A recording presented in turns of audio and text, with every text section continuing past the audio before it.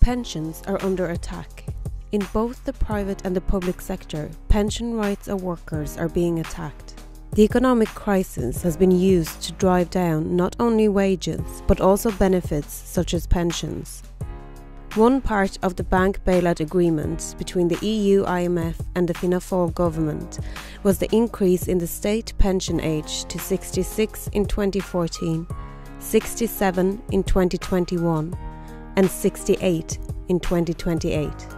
This has forced many to avail of job seekers' allowance at age 65, under which one criteria includes that you must be looking for work. The National Pensions Reserve Fund was raided during the bailout, and the €6.4 billion remaining was put into the Ireland Strategic Investment Fund.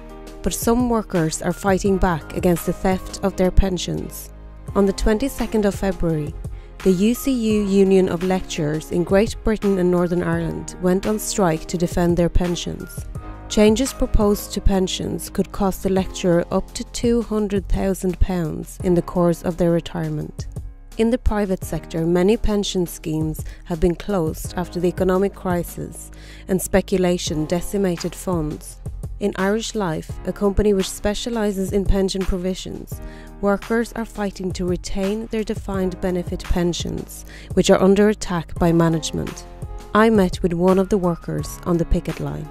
This strike came about because the Irish Life management have decided that they want to close our defined benefit contribution scheme and change it to an inferior pension scheme.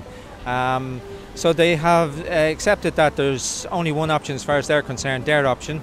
They wouldn't talk to the trade union. We have alternatives and they don't want to hear those alternatives. So the scheme is in very good shape. It doesn't need to be fixed at all. There's 240 million surplus in the scheme and we want to simply hold on to what we have. We're not looking for anything extra.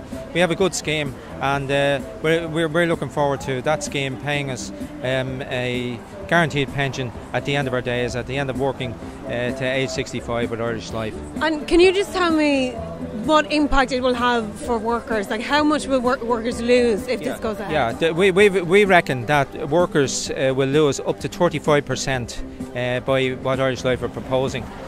So that's a hell of a lot of money for workers these days who are finding it so hard to make ends meet from day to day. So I mean, even pay increases year to year are 2%. So how can workers bear the brunt of a 35% cut? They just can't, which means that eventually they're living in pensions poverty when it comes to their retirement. And do you think this is part of a kind of larger battle against pensions in general in society? Yeah, I think Irish Life are very significant because they're the largest pensions player in the country. So if Irish Life, who are a profitable company with a good scheme, can do this, then that paves the way for all other companies to say the same. So there's absolutely no excuses for them doing this, and as I say, that sets the tone for other companies and other workers to lose out throughout the country. There's about 60 billion assets of defined benefit pension schemes out there, and that is all under risk if Irish Life succeeds here today.